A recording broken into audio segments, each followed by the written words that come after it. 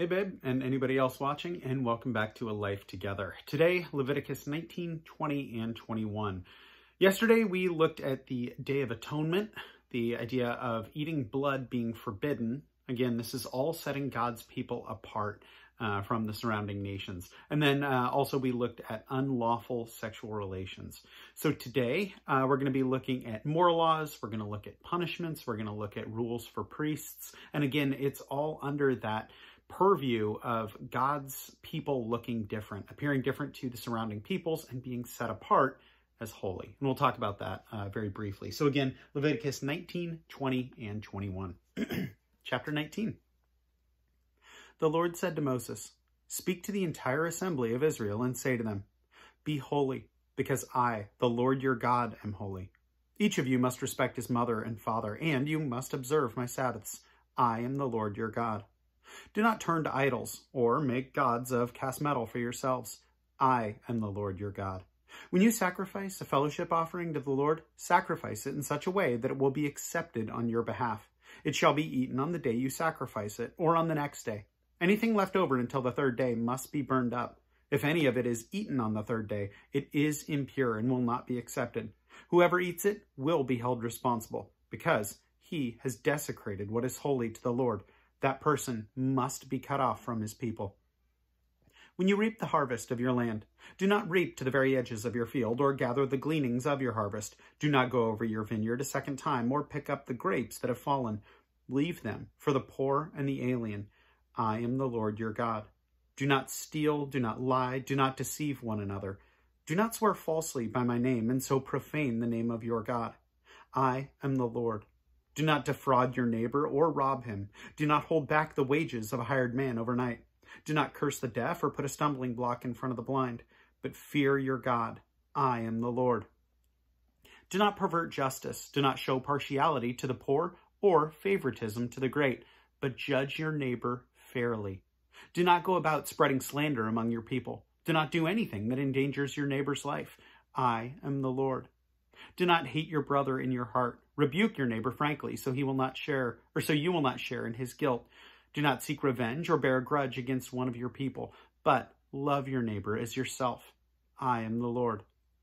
Keep my decrees. Do not mate different kinds of animals. Do not plant your field with two kinds of seed. Do not wear clothing woven of two kinds of material. If a man sleeps with a woman who is a slave girl promised to another man, but who has not been ransomed or given her freedom, there must be due punishment. Yet they are not to be put to death, because she has not been freed.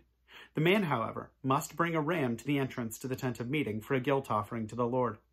With the ram of the guilt offering, the priest is to make atonement for him before the Lord, for the sin he has committed, and his sin will be forgiven. When you enter the land and plant any kind of fruit tree, regard its fruit as forbidden. For 3 years you are to consider it forbidden. It must not be eaten. In the 4th year, all its fruit will be holy, an offering of praise to the Lord. But in the 5th year, you may eat its fruit. In this way, your harvest will be increased. I am the Lord your God. Do not eat any meat with the blood still in it. Do not practice divination or sorcery. Do not cut the hair at the sides of your head or clip the edges of your beard. Do not cut your bodies for the dead or put tattoo marks on yourselves. I am the Lord. Do not degrade your daughter by making her a prostitute, or the land will turn to prostitution and be filled with wickedness. Observe my Sabbaths and have reverence for my sanctuary. I am the Lord.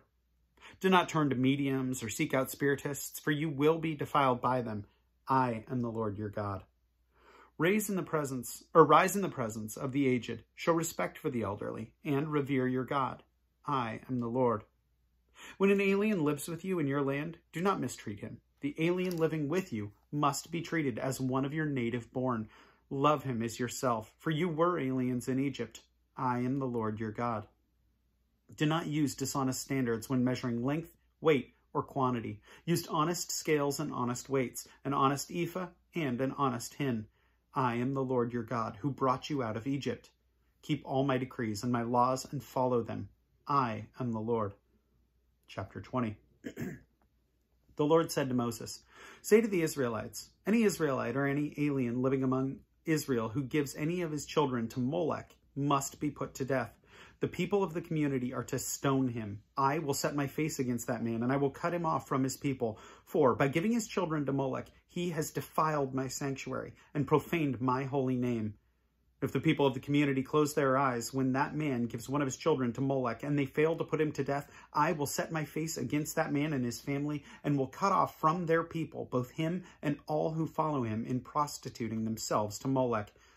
I will set my face against the person who turns to the mediums and spiritists to prostitute himself by following them, and I will cut him off from his people. Consecrate yourselves and be holy, because I am the Lord your God. Keep my decrees and follow them. I am the Lord who makes you holy. If anyone curses his father or mother, he must be put to death. He has cursed his father or his mother, and his blood will be on his own head. If a man commits adultery with another man's wife, with the wife of his neighbor, both the adulterer and the adulteress must be put to death. If a man sleeps with his father's wife, he has dishonored his father. Both the man and the woman must be put to death. Their blood will be on their own heads. If a man sleeps with his daughter-in-law, both of them must be put to death. What they have done is a perversion. Their blood will be on their own heads. If a man lies with a man, as one lies with a woman, both of them have done what is detestable. They must be put to death. Their blood will be on their own heads. If a man marries both a woman and her mother, it is wicked. Both he and they must be buried or burned in fire, so that no wickedness will be among you. If a man has sexual relations with an animal, he must be put to death, and you must kill the animal. If a woman approaches an animal to have sexual relations with it, kill both the woman and the animal. They must be put to death. Their blood will be on their own heads. If a man marries his sister, the daughter of either his father or his mother, and they have sexual relations, it is a disgrace. They must be cut off before the eyes of their people. He has dishonored his sister and will be held responsible. If a man lies with a woman during her monthly period, and has sexual relations with her, he has exposed the source of her flow, and she has also uncovered it. Both of them must be cut off from their people. Do not have sexual relations with the sister of either your mother or your father, for that would dishonor a close relative. Both of you would be held responsible. If a man sleeps with his aunt, he has dishonored his uncle. They will be responsible. They will die childless. If a man marries his brother's wife, it is an act of impurity. He has dishonored his brother. They will be childless. Keep all my decrees and laws and follow them, so that the land where I am bringing you to live may not vomit you out. You must not live according to the customs of the nations I am going to drive out before you, because they did all these things. I abhorred them.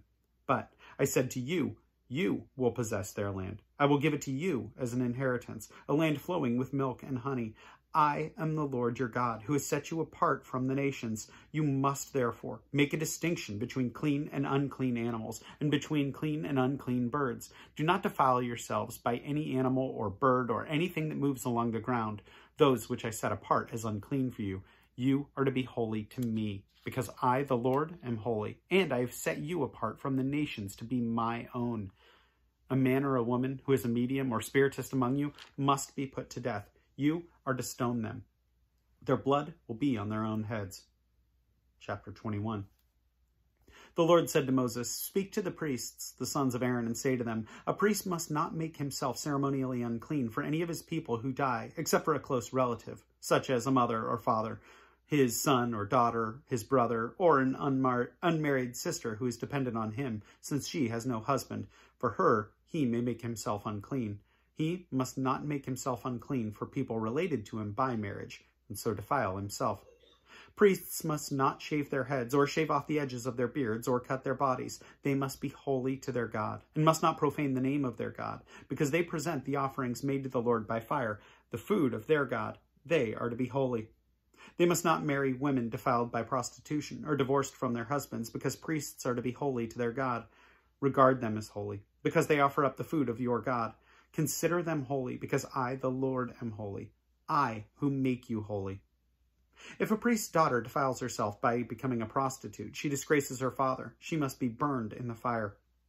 The high priest, the one among his brothers, who has had the anointing oil poured on his head, and who has been ordained to wear the priestly garments, must not let his hair become unkempt, or tear his clothes. He must not enter a place where there is a dead body. He must not make himself unclean, even for his father or mother, nor leave the sanctuary of his God, or desecrate it, because he has been dedicated by the anointing oil of his God. I am the Lord. The woman he marries must be a virgin.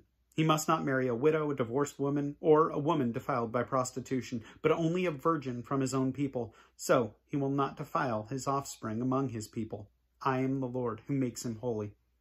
The Lord said to Moses, say to Aaron, for generations to come, none of your descendants who has a defect may come near to offer the food of his God.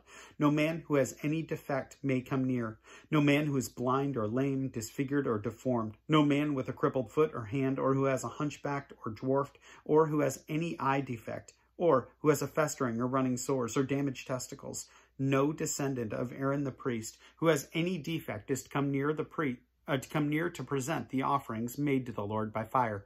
He has a defect. He must not come near to offer the food of his God. He may eat the most holy food of his God, as well as the holy food. Yet because of his defect, he must not go near the curtain or approach the altar, and so desecrate my sanctuary. I am the Lord who makes them holy. So Moses told this to Aaron and his sons and to all the Israelites. Man, there's a lot here. I think it's really interesting right there at the end, 21...